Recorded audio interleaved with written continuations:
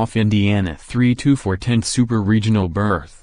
Austin, Texas, App. Kody Clemens hit a tie-breaking double in the 7th inning. Chase Shugart struck out 2 with the bases loaded in the 9th, and Texas clinched its 10th Super Regional berth with a 3-2 win over Indiana in the NCAA Tournament on Sunday night. Shugart finished the Longhorns' sweep of their home Austin Regional by striking out Matt Lloyd on 3 pitches after Mason Hibbeler appeared to make the winning catch.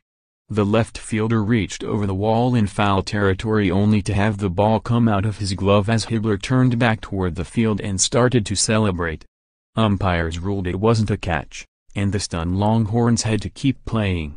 The Longhorns, 40-20, seeded 13th nationally, advanced out of a regional for the first time since their record 35th College World Series appearance in 2014. They await the winner of the Oxford Regional. Clemens, the Big 12 Player of the Year and son of 7-time Cy Young Award winner and former Longhorn Roger Clemens, ripped a double down the line and right off Tommy Summer, 2-1, to score leadoff hitter David Hamilton from first. Blair Henley, 6-6, matched his career high with 8 strikeouts in 7 1/3 innings, allowing only 2 unearned runs. Shugart turned his second save.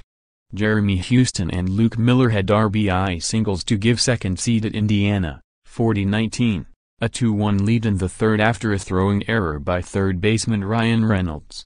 Zach Zubia got Texas even at 2-2 with a solo homer in the 6th.